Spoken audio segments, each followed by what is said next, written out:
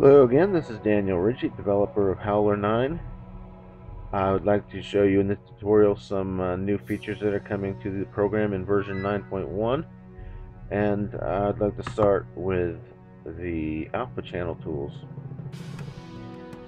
I will select one of the alpha tools, such as the lasso, and I will make a real quick selection, and I'll show you that we've now added a couple of new options to the context strip that were not there previously.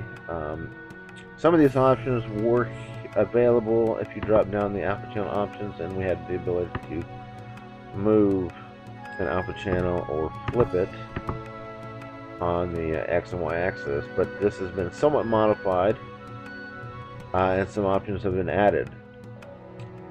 They of course also been moved up onto the context strip to make them easier to access and more visible to the new users.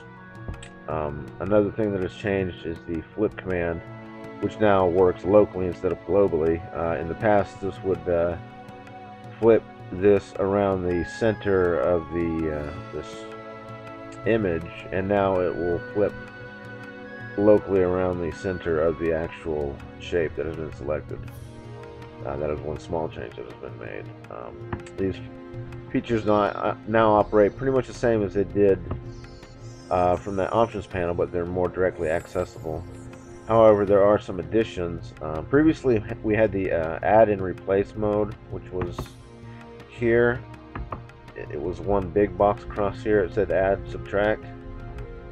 Instead of replace, you could select that, and when you drew, you added to your selection instead of replacing the selection, and you could use the right mouse button to subtract from it. That capability is still there, but now for single button users, such as on a Wacom tablet who would only have a one button to work with, the stylus button to work with, we've added an explicit or an implicit subtract button. So now you don't have to worry about having a second button in order to use that subtract mode.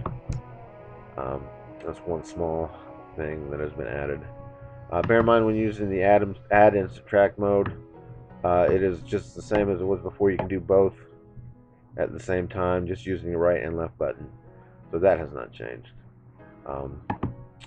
However, one big thing that has changed is the new free transform filter or tool that has been added. Just click on that and you get a bounding box around your selection, and you can use this to manipulate your selection in any number of ways, such as shear and scaling and rotation.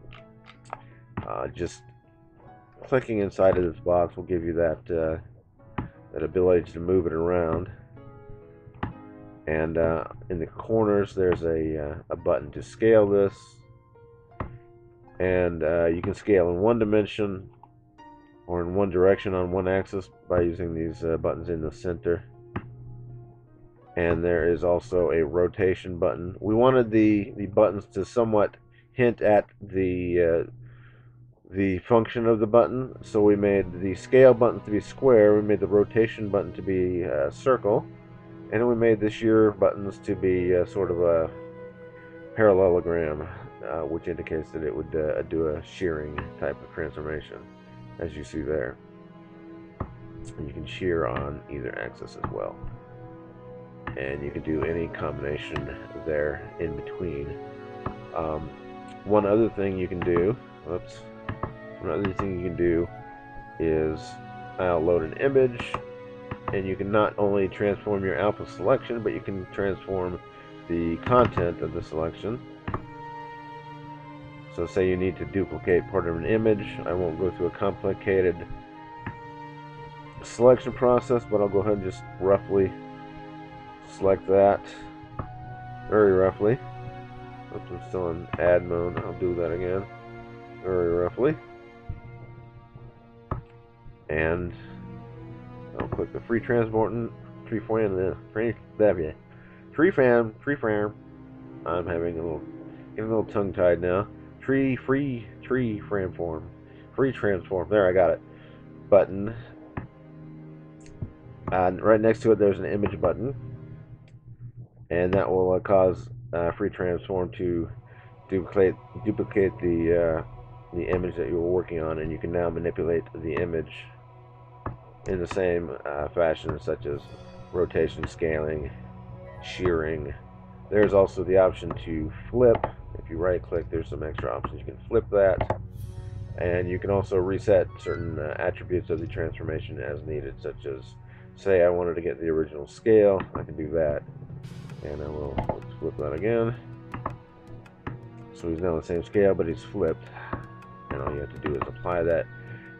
And that is basically the new free transform, I got it, filter in a nutshell.